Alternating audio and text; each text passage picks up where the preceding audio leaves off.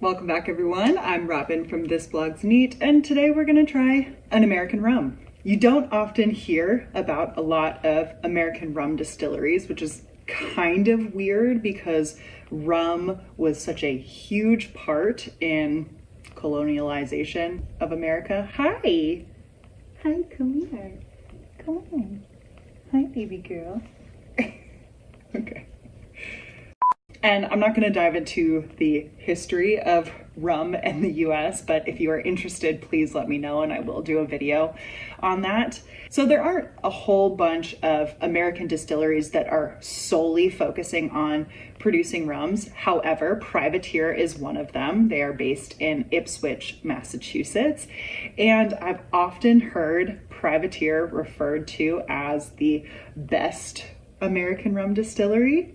And I want to know if you agree with that statement or not. Is there another American rum distillery out there that you would rate higher than Privateer? Let me know. I'm really interested. I haven't sampled a whole lot of American rum distilleries. I have tried a handful, but I know there are a lot more out there. And yeah, I want to know who is giving Privateer a run for their money. Anyways, let's talk about Privateer.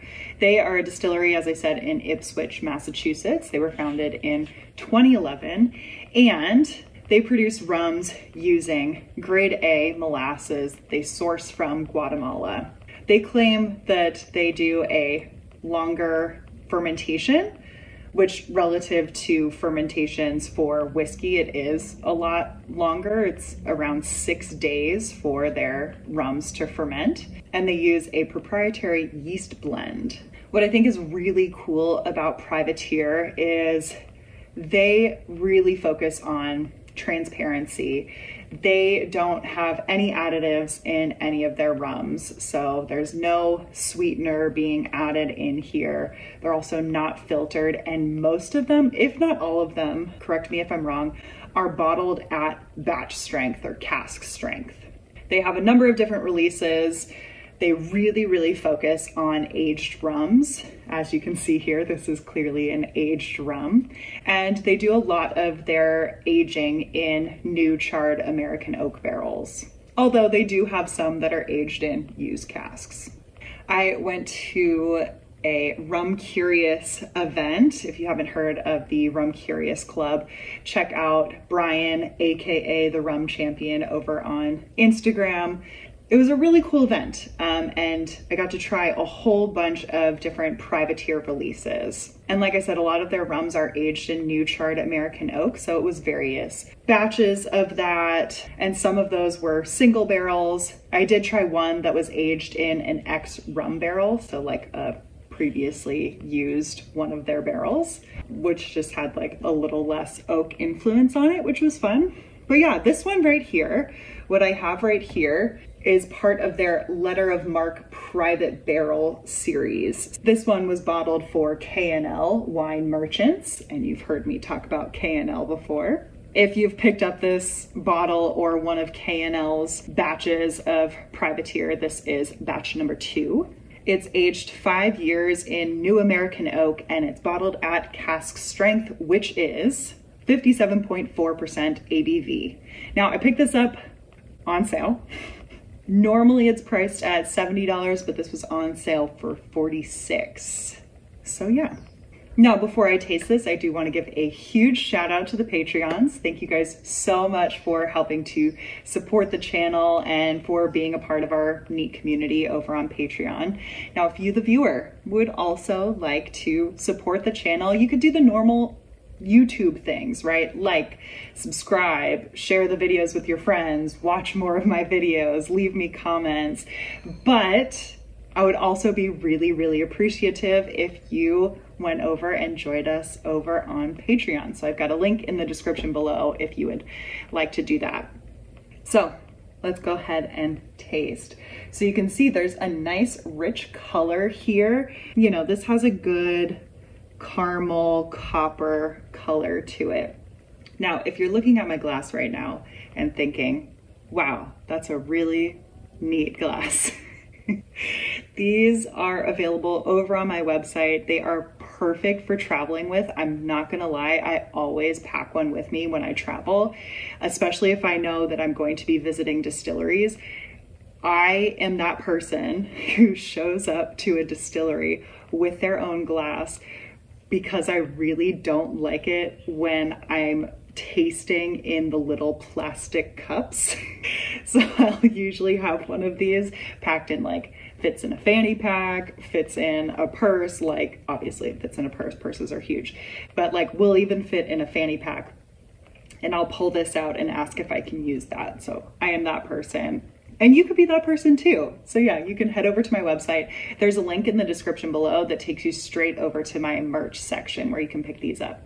Anyways, okay, so on the nose, I'm getting some fruits and some caramel. Definitely a lot of caramel. A little butterscotch. Now, I lost the fruits. I need to get them back.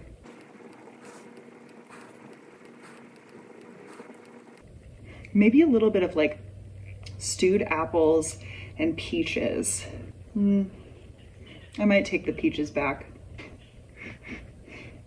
Yeah, it's a little more like stewed apples, golden raisins, but a lot of caramel. I'm getting a little bit of heat on the nose and a little bit of this like antique, like dusty oak thing. There's a little bit of waxiness. That's now maybe transforming into a little bit of like, if you blended together marzipan and Play-Doh. No, not Play-Doh, silly putty. Sounds so weird. Ooh, I'm getting some orange oils now. Ooh, fun. And a little bit, just like in the distance, some cinnamon bark. There's a little mustiness now, as if that like dusty wood is now a little damp. Maybe like the tiniest bit of like a sweet tobacco. So that and the cinnamon are also like far in the distance with one another. Okay, let's go in for a sip. So the heat on the palate, not too bad for 57.4% ABV. I expected a little bit more body to the mouthfeel, a little bit more viscosity. I remember when doing the Rum Curious tasting event that there was a lot of body on the Privateer rums that we tried. So I was expecting a little bit more from this, but maybe it's my palate today. And that's not to say that there isn't a nice viscosity, because it is building into this little creamy viscosity, but I just wanted, you know, more. I wanted my full mouth to be coated. Anyways, there's a lot of notes that are reminiscent of bourbon, which sounds weird, but it definitely comes from the new charred oak barrels, the new charred American oak. I'm getting a lot of that waxiness, a little bit of like these dark spices coming through. I need to go in for another sip because I already forgot. Lots of caramel, hints of spicy vanilla, but it's like a lot of cinnamon and cloves. There's a little bit of like orange zest as well, maybe hints of cranberry, a touch of like an espresso finish. But yeah, it's really interesting that this is giving me a lot of like bourbon characteristics, especially on the palate. I'd be interested to see if I gave this to someone blind who is a bourbon drinker, if they would try to think that this was some like weird barrel finished bourbon or something. This is really nice. I'm glad I picked it up for $46. I don't know that I would pay $70 for it, but for $46, a 5-year-old American whiskey that's really nice, like, yeah, this is definitely worth it. Now, as compared to Privateer's other releases, I don't really know how this compares because I'm tasting this alone. But one thing with single barrel expressions is that I don't often find them like super complex, and that's because they are just single barrels, whereas with a blend you get a lot more complexity because you're getting notes from a lot of different barrels. So I would say if you are interested in checking out Privateer, check out one of their flagship products. I think it's called their Navy Yard is one that's a blend, and that was a nice little intro. That was the first thing we started with during the tasting, and that was a nice little intro to Privateer. Ooh. Smells bourbony. Is this Asian bourbon barrels? Nope. But it's New American oak. Yep. So kind of. It's aged as if it were a bourbon. It tastes like a bourbon. Do you think in a lineup with this and bourbons, you could pick out that it was a rum? Yeah. But I bet a lot of people get it wrong. But I have been trained by the best. So I would pick it up. Oh, okay. All right. It's very good though. All right. If you've tried anything from Privateer, let me know in the comments below what you think, what your favorite Privateer expression is. And like I said earlier, let me know what distillery you think, what rum distillery in the US is making the best rums. I'd really be interested to try them because I'd like to expand the American rums that I've tried. I didn't do a bottle pop because I broke the cork the first time I opened it. So yeah, let's see if I can get a little bottle pop from, oh no, that wasn't. Nope, not very good. Okay.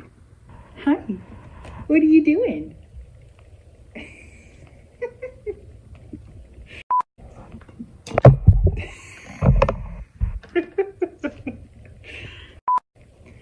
Are you going?